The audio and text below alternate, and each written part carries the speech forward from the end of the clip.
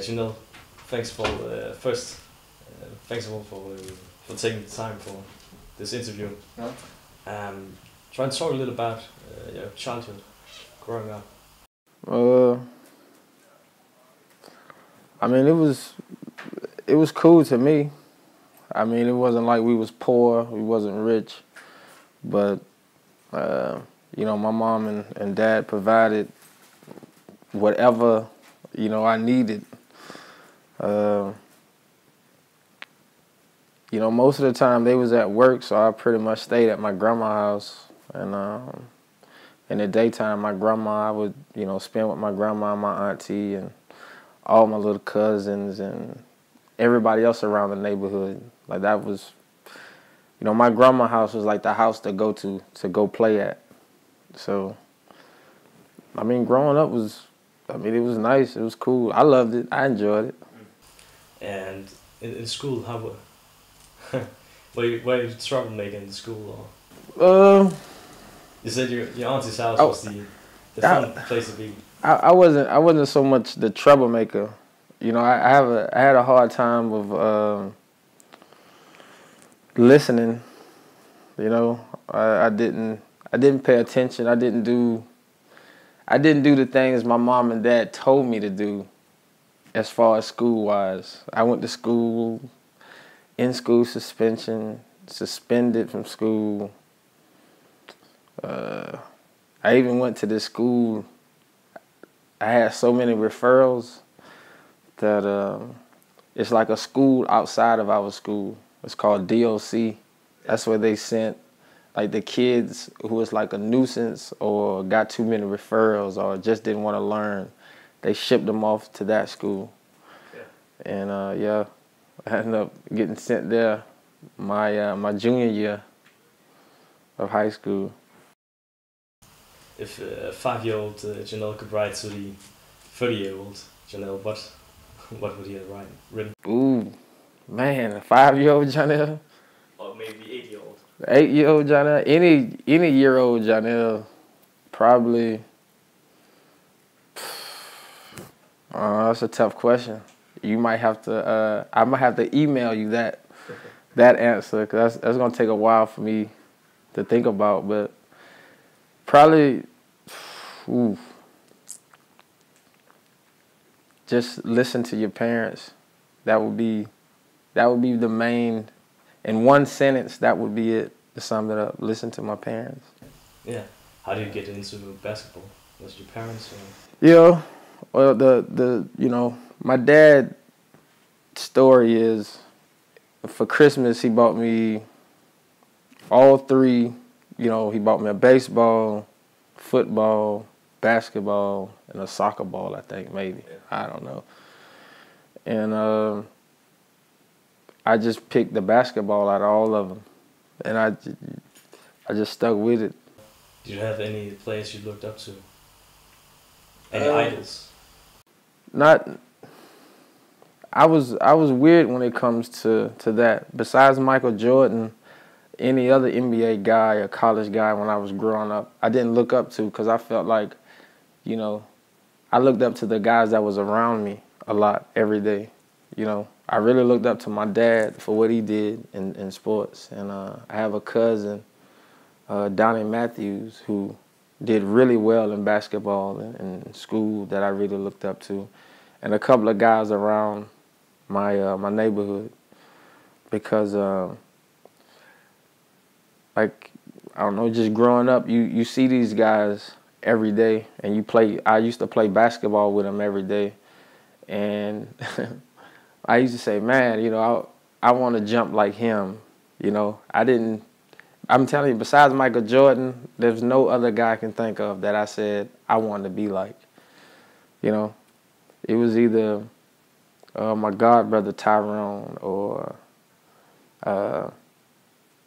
they had two guys, the Armstrong brothers, that I looked up to. I used to hang around them a lot, and yeah, so pretty much family and the guys that I grew up with. How did the game affect your life? Was it a pastime, or was it something you always thought of in school? I mean, anybody that knows me knows basketball was pretty much all I ever wanted to do. That's why I never did good in school. Like, I used to cut class, go play basketball. Like, I really can't think of nothing. If you can ask the people that's closest to me, and you can ask them, could you see Johnell doing anything else besides basketball?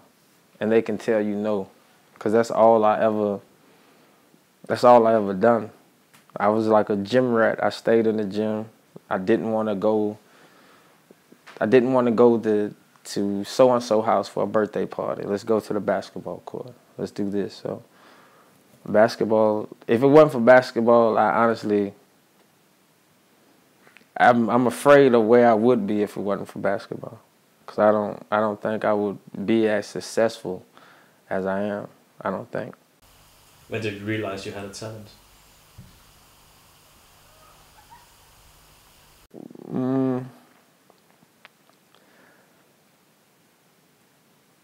I don't know. I still don't realize it, because like I say, my whole family, I come from a family of athletes. So growing up, it was like tough criticism. Growing up, my dad didn't shower me with, oh, my son is the greatest. Oh, my son this, my son that. It was almost like tough love, And even to this day, it's still tough love. Like, he came and watched me play a couple of years ago when I was at Denmark. And after the game, it wasn't like, good game, son. It was like, you should have done this better. You should have done that better. So I think until my dad is able to sit down and watch me play, and after a game, come up to me and be like, son, that's one heck of a game, I think, okay. I think then it hit me like, okay, I'm okay at this basketball thing. At what age did you begin to strive for a career?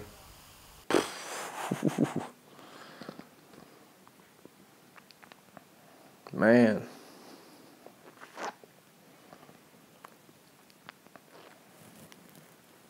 Probably, I don't even know. Like, I honestly never thought beyond where I was at. Like when I was in junior college, I didn't think, I don't know. I honestly don't know. Because I just always just lived in the moment, I just took it one step at a time. And then when I was in University of New Orleans, I was presented, around the time I was in college, I was presented with an opportunity to go play professional basketball. And then that's when I went, but before then, I never really said, okay, I want to go play overseas. It was pretty much the NBA or nothing, really. Because I really didn't know too much about overseas basketball at the time. So it was a tough decision to make the transition to European basketball? No, it wasn't tough. It was more like, I was getting at the age of where if this basketball don't work, I have to find something else to do, And that was a tough thing for me to handle, because I always wanted to play basketball, But, so when the opportunity presented itself, it was an easy decision. Okay, I'll, go wherever to play. So. Do you feel blessed? Yeah, always, every day. Every day, because it's, I know plenty of guys that would love this opportunity who didn't get the chances that I got. Plenty of guys who, I know a couple of people who's not here right now that would have really loved to see me you know, where I'm at now. Because when they was living, maybe I wasn't doing as well as I am now. You know, I was the little bad boy, you know, running around the neighborhood or just doing whatever. And now I don't know how many years, 10 years, 9 years, playing professional basketball, traveling around the world. I've met plenty of great people, seen places. I've tried foods I never thought I'd try. So, yeah, I feel blessed every day. Did it ever make you have a sense of urgency to play for your friends that you lost? Not so much a sense of urgency, but it just made me appreciate what I'm doing a lot more. You know, knowing that, you know, my friends or my family members that I know, like if they was here, would just have the biggest smile on their faces, you know. And it just makes you realize that, you know, that I'm not, you know, this right here, I'm doing it for me because I love to do it. But I'm also, it's a lot bigger than me, you know, because it's a lot of people back home never been out of where I'm from, never been out of the state of Florida. I've never been out of Florida. Never been out of Florida. So, I mean, especially with the social network of Facebook and stuff like that, when, you know, I have, you know, kids or even the guys older than me, I'm able to post pictures of me playing basketball or you know, wherever country I'm at. And when I go home, it's almost like you know, it's like, guys, hey, man, I seen that picture of you, man. I'm so happy, man. I'm so happy for you, man, because I'm glad you got an opportunity to do it because I couldn't do it or I didn't get the opportunity. So it's almost like I'm not doing it for them. I'm doing it for myself. But I also realize it's a lot bigger than me as far as, you know, don't take this opportunity and blow it and waste it, you know, because you letting not only yourself down, but you letting a lot of other people down. So. Did you ever take anything from your past time in Venezuela or Denmark or Finland? Has it changed your perspective on the world? Yeah. Made me just made me be a lot happier, you know, especially in like Denmark and Sweden, and you know, especially my time in Venezuela, because Venezuela, it's a lot of it's a lot of poor people there, but no matter how little or how much they have, they're happy with what they got, you know. When I was there, the last city I was in, we used to go to this lady's house, and she had like no floor, like her floor was dirt, but she used to invite us over for dinner, you know, and they was happy. They wasn't worried about like not having a floor, you know. And when you come to Denmark, you know, people are just walking downtown, just enjoying life with their coffee or tea or a beer or just whatever, you know, instead of when I'm back home seeing people, you know, mad all the time for just the smallest things, you know. So it made me just appreciate a lot of things that I have going for me in my life. When you're going to retire, hopefully in many years forward, yeah. What do you think the basketball has brought to your life? Basketball has brought me a sense of, it has made me probably the strongest and toughest person I think I can be mentally and physically. It made me realize that I can accomplish anything, whatever the task, big or small, that is in front of me. I know I can do it because of what basketball has pushed me to do, you know. So, you know, So 10 years from now, when I retire, I'm ready for it because I can do anything. Well, that's how I feel like, and basketball has really put that upon me, you know. So whatever the job or task is, I'm up for it. What do you think you're going to do? It's going to be something with basketball, I think. You know, I coach the kids, and coaching the kids is something I've been doing. You know, when I was in Venezuela, I used to coach kids there. Came here, coach kids, and when I go to the States, I try to work out as many kids as possible. And yeah, it's gonna be something with coaching, or working out kids. It's gonna be something involving basketball. Even though I might walk away from professional basketball as a player, I think I still have a lot of basketball knowledge and to give off the court. Do you think you ever want to see Johnell Smith, head coach, double NCAA? Oh man, yeah, I can see myself that. I can see myself being a head coach in NCAA. Yeah. Perhaps striving for NBA also. I ain't gonna think that far ahead. I'm gonna keep it at NCAA right now. Yeah. Then when I get to NCAA, about maybe 8-10 years, then I start thinking about the NBA. We'll see. Obviously, you never made it in the NBA.